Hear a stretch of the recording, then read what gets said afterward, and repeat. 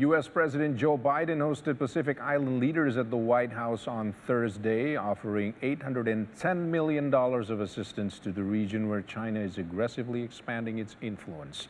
The leaders signed the Declaration on U.S.-Pacific Relationship, which covers climate change, security, and trade, despite initial discord among summit attendees.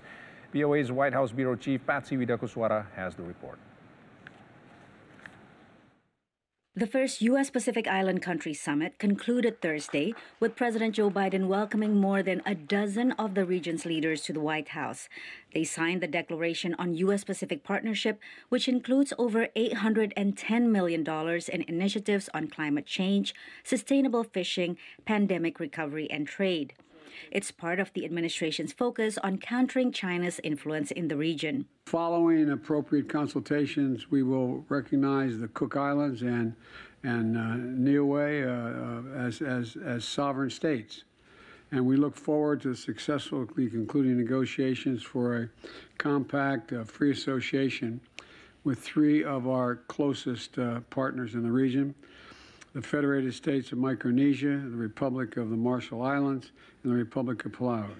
The Compacts of Free Association give the U.S. exclusive rights to maintain defense assets in these nations in exchange for funds and security guarantees.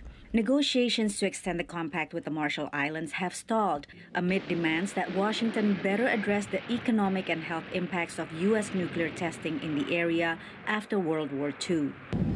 In addition, climate change is a direct and primary security risk, or RMI, and Oceania, and I believe the whole world.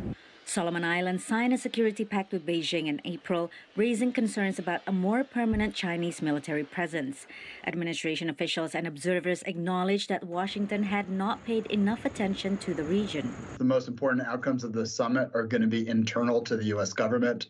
In the lead up to the summit, there's the dozens of U.S. departments and agencies that have interest in the Pacific. We're coaxed by the White House to figure out what their Pacific Island strategy is, to understand that it's linked to what others across the government are doing.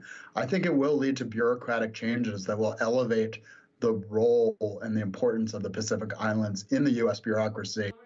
In July, Vice President Kamala Harris announced the establishment of two new U.S. embassies in Tonga and Kiribati. The Solomon Islands Embassy is also set to be reopened. Patsy Widakuswara, VOA News, Washington.